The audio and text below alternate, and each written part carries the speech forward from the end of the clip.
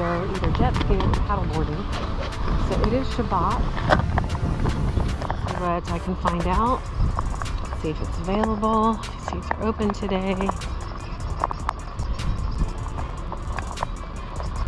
See some paddle boards, no distance there. It would be nice if I could do some jet ski. That'd be really nice. All right, let's see what happens. Hey there, little guy. Good morning to you.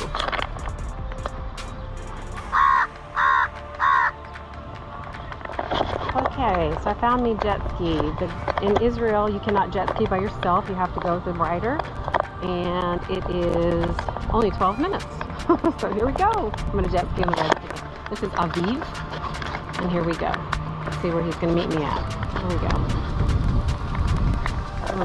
Wave runner out on the Red Sea on Shabbat morning.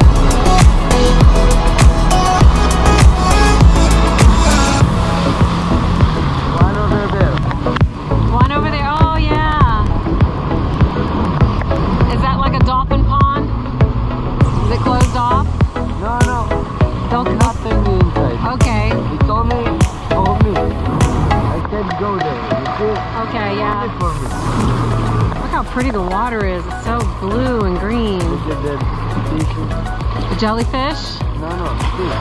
Oh, the fish. Oh, yeah, I see the fish. Yeah. One dolphin over there. Dolphin over there. Wow. Over there is the guy. Okay, will they jump? They're like friends.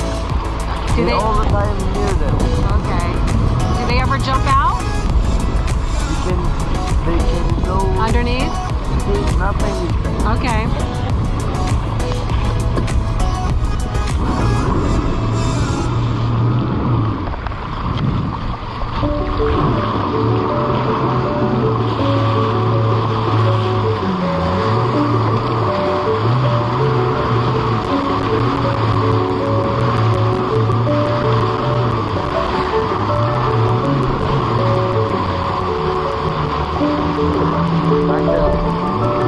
Under us?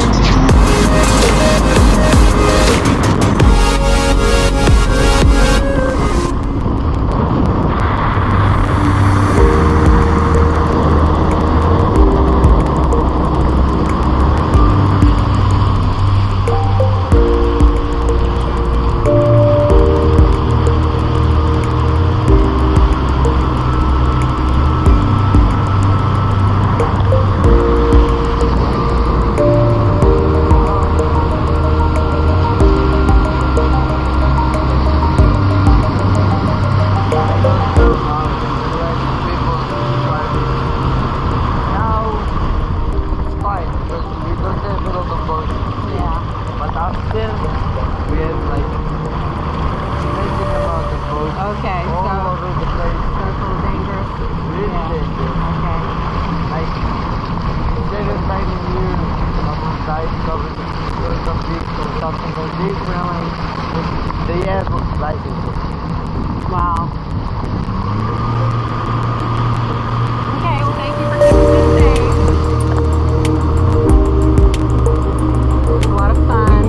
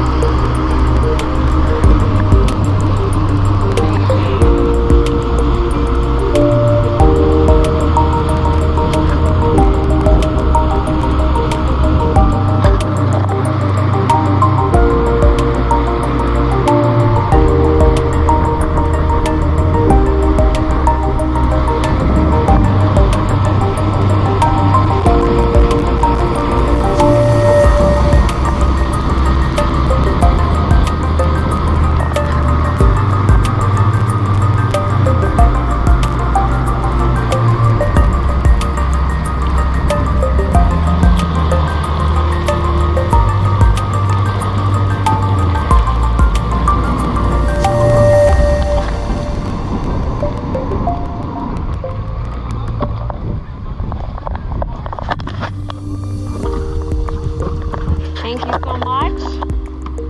It's an honor to ride with you. It's awesome. Beautiful. My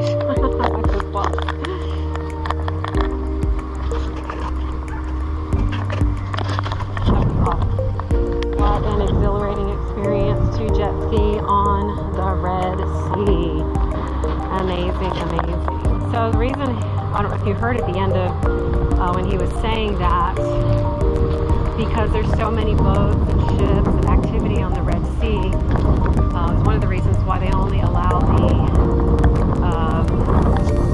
trainers or the drivers to drive the jet skis. They don't allow you to go out there by yourself. It's different in America, you go out by yourself. But here, even the trainers, they can get killed. And many of them get killed every year because of how dangerous it is. So I'm alive.